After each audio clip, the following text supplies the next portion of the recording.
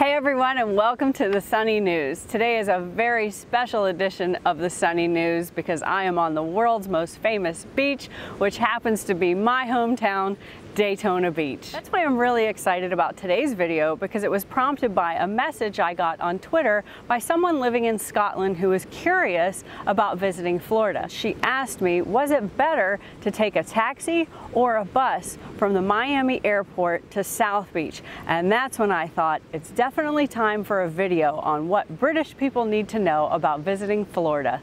Make sure you watch until the end for a very valuable tip on a very special dollar that would be worth a lot to have during your trip to Florida.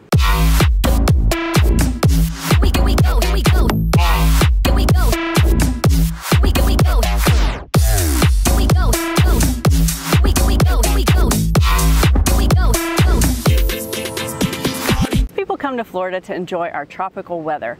But what you might not know is we experience hurricane season from June 1st to November 30th every year. Now, the past few years, there has been a hurricane that has come near Florida or touched down.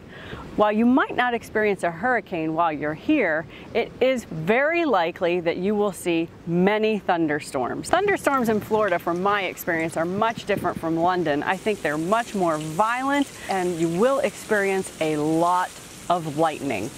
I've also lived in Florida and experienced a tornado, so don't be too alarmed if while you're watching telly while you're here, you see tornado warnings. If in your weather forecast for your trip, you see that there's going to be thunderstorms every day, they'll probably happen around 2 o'clock and last about 20-30 minutes. Now, because of our tropical climate, we also have some other things that are not too much fun to experience. We'll start with snakes.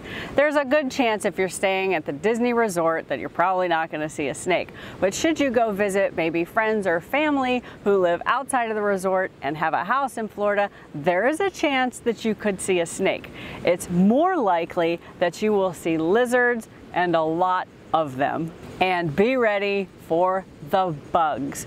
We have very tiny bugs that we refer to as no-see-ums, and we have a ton of mosquitoes. If you read my blog about what British people should pack for visiting Florida, I recommend some products that you can buy ahead of time that'll prevent you from getting bitten by mosquitoes. And then, of course, we have some very big things that you might not think about. I've never seen them, but I've seen warning signs for them on streets, and that's panthers and jaguars. My next piece of advice is what actually prompted the video, and that's transportation. Now, when I asked my husband, Mr. Sunny, a Londoner, what advice he would give to British people visiting Florida, he said, please let everyone know you can't just walk to the shops. Our public transportation system is very different from what you'll experience in London and perhaps the rest of the UK. I have never taken public transportation in Florida, and to my Twitter follower who asked what the best advice was from the Miami airport, without a doubt it is to take a taxi. I would suggest on a trip to Florida that you rent a car. The only exception I might add to that is if you plan on making your entire trip on the Disney or Universal property, because they have shuttles that'll take you just about anywhere. As you can see, our roads here are really wide. That makes it especially difficult to just walk from your hotel to go to a restaurant or even grab a bottle of wine from a convenience store.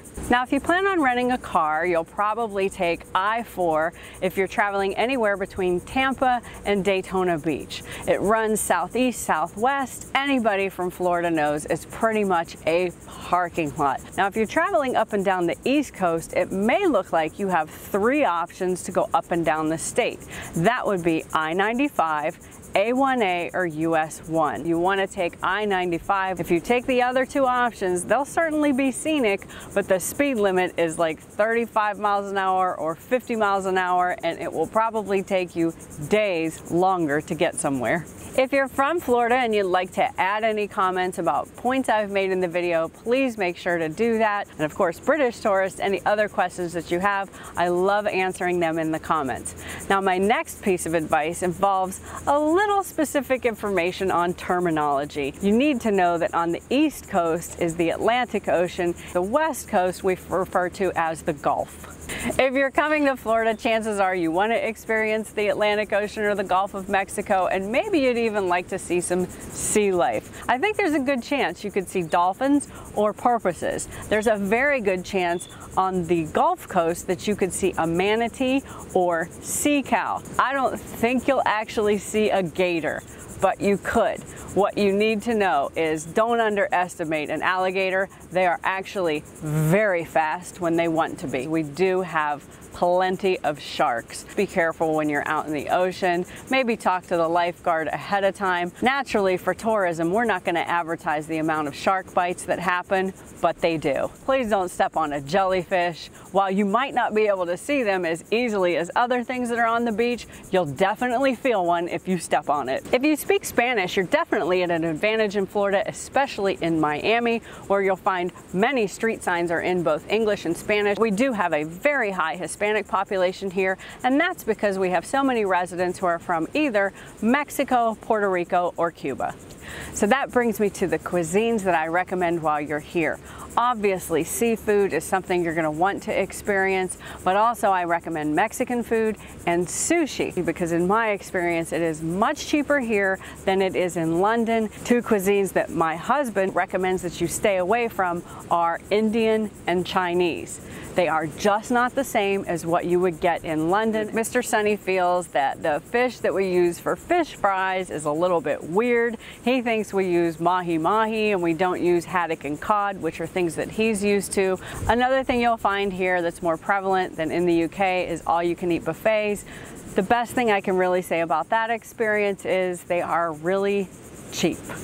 You should definitely visit a beach bar while you're here. My favorite in Daytona is Racing's North Turn. When you do go to the beach, please be prepared for everyone to be very friendly. Nearly everyone that passes you while you're walking on the beach is going to say hello. Our final tip involves Florida money. Well, not really. But just before we get to it, let me just remind you, if you found the information valuable in the video, please pin, like, or share it, especially if you know someone who's visiting Florida. Subscribe to the Sunny News so you don't miss any information about events happening in London or sunny destinations around the world. The last thing I want to tell you about is something that's very common knowledge to Floridians, and that's what a sand dollar is. A sand dollar is related to the starfish, and they're more common on the Gulf Coast because the water on that side of Florida is calmer. I want you to go to Google and research how you can find 5 doves inside a whole sand dollar. As always, thank you for watching. Rolling. I like to take off your sunglasses. I'm filming right now, but I won't use this. Okay. Actually a pretty good chance that you could see either dolphins or porphins. Porphins. That's a blooper. Hurricane season from June 1st. Oh, it's hot.